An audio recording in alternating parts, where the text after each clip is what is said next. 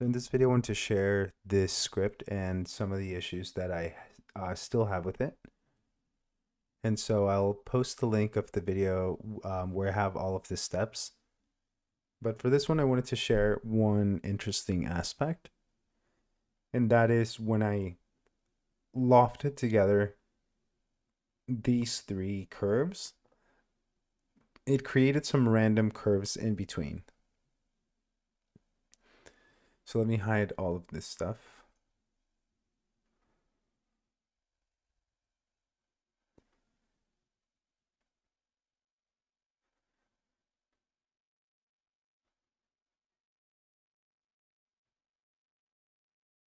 So let's hide all of this.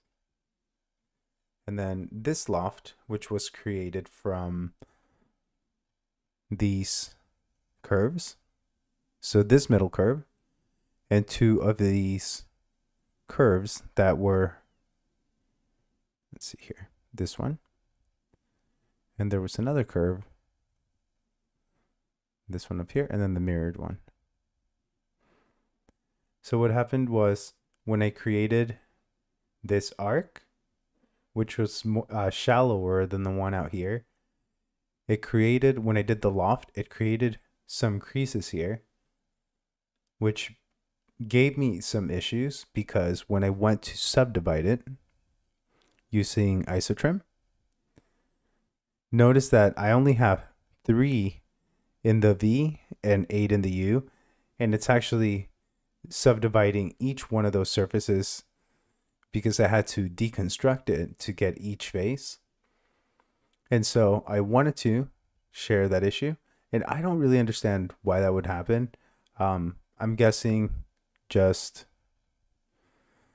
because when we move this vertical point up, this arc, since it's different than this one, it's for some reason causing those creases. So what I was thinking of using to fix that is take this curve and divide it.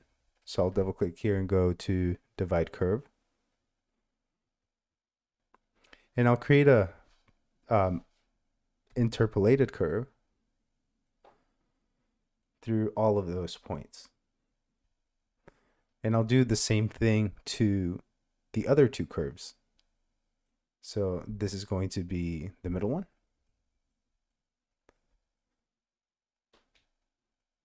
Plug in the arc here. And we'll do the same thing to this one. Now we can increase the number of subdivisions to get a finer detail, I guess, but I don't think it's necessary since it's an arc and it's kind of following a consistent path. So, but if we wanted to, we could put that slider into our division here, division on this one, and then division on this one. It's a little bit messy right now, but we could always fix that. And let's move this down. So with this one, we can obviously increase that. And now we have this curve. And we have all of these curves that are our new curves that we're going to use for lofting. So I'll go here to curve. And I'll organize them in order. So I'll go this one.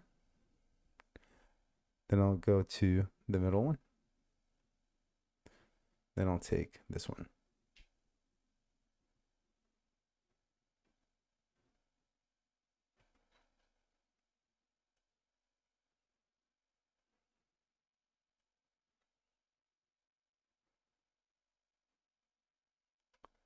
So I'll take all of this, middle click and disable preview. And for this one, those 3 curves, I'm going to replace them using all of these. So the other way we can do it is take those 3 curves and let's plug those 3 into one. So let's put them in order. We'll do this one. Holding down shift, add to add more, and then we'll use this one to loft. And now notice that by lofting those curves, we had got rid of those subdivisions. that were kind of messing with us. And I think the cool thing is we can also, let's see if we can change the shape also just by changing the subdivisions, right? But for us, we'll keep it at 10. Let's disable the preview on this and go back to our final. So I'll select this, preview it. Now notice that it's way smoother and we don't have any issues. Now we can subdivide this further. So let's go to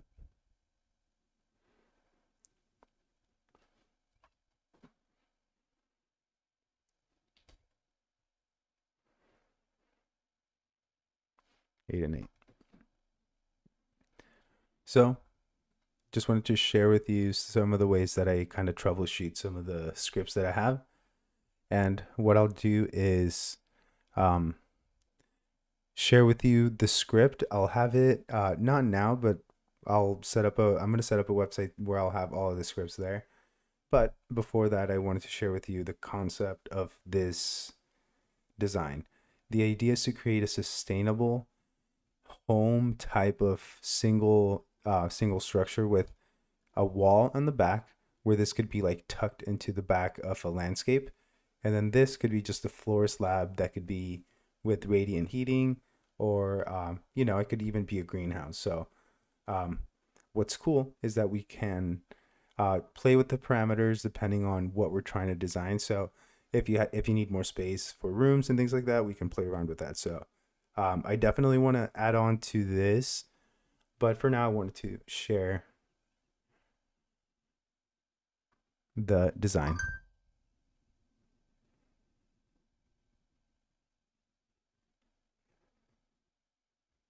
So let me know what you think. I'll have, like I said, the script later on for you to download. I want to add more details, but let me know what you think. If you have any questions, also let me know. And I appreciate you coming by and watching, and I hope to see you next time.